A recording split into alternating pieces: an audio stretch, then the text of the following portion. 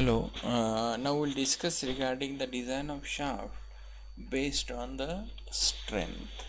Now, how the shaft can be designed, what are different calculations are there to design the shaft based on the strength.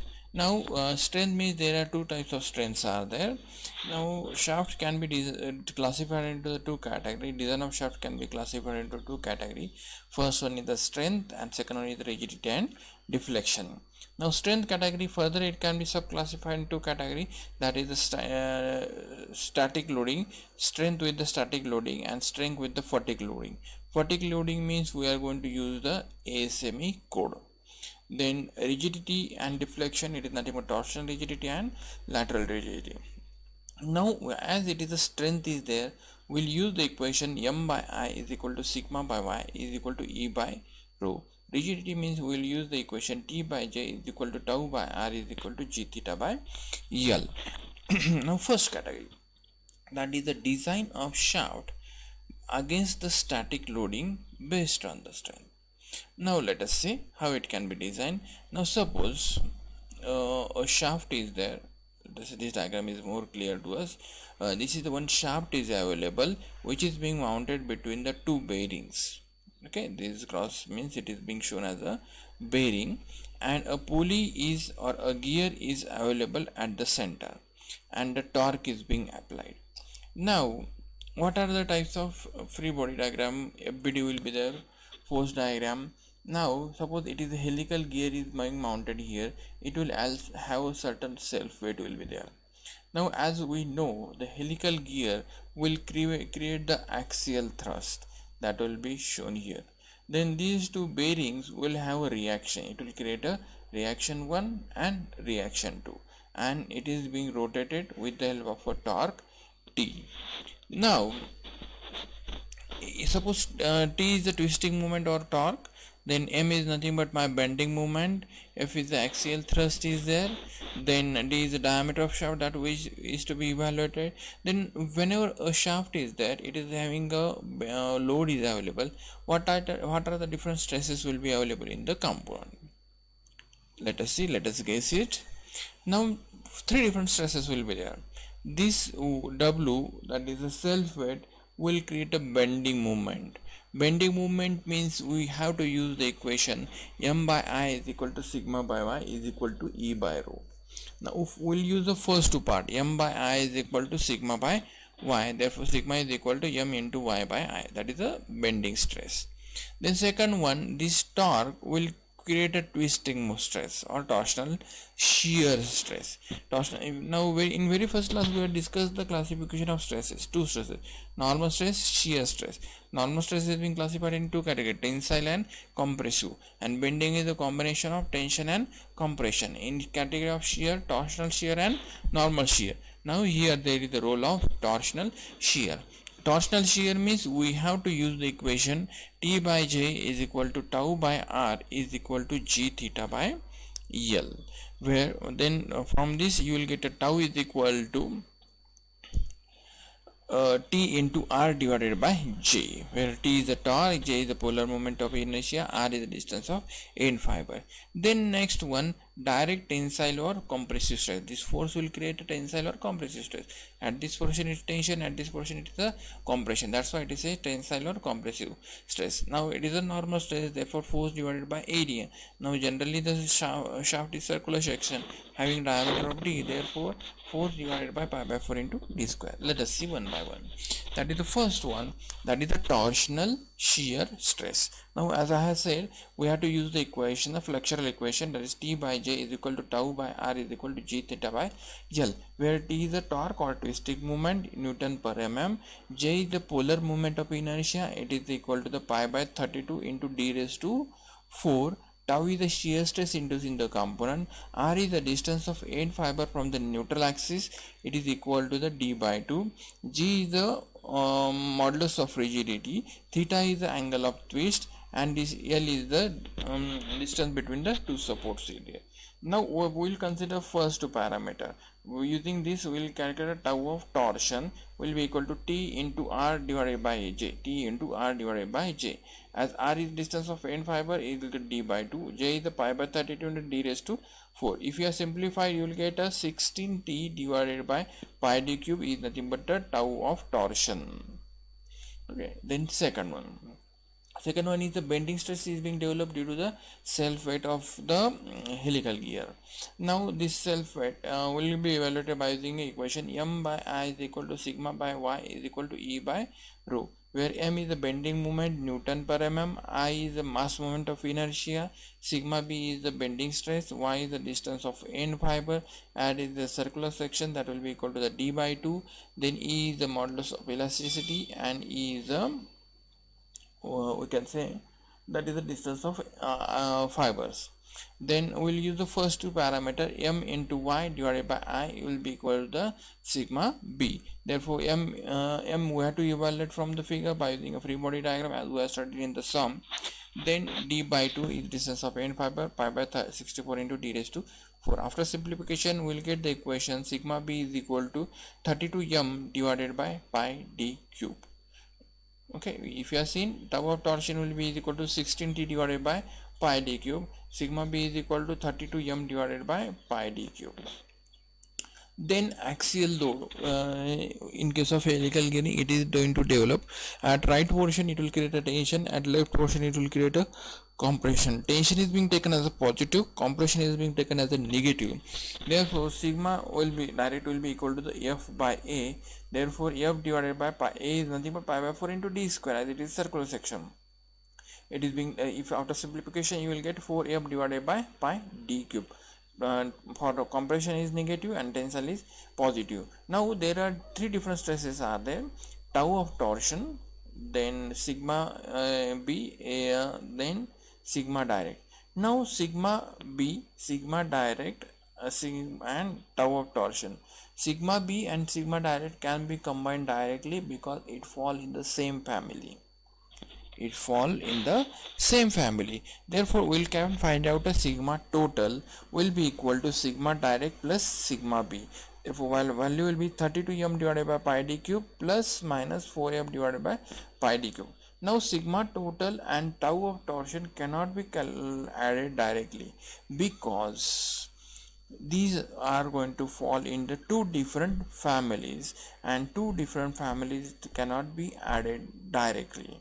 Therefore we require certain external agency. That external agency is called as a theory of failure. Therefore we'll have a discussion what are the different theories of failure are available.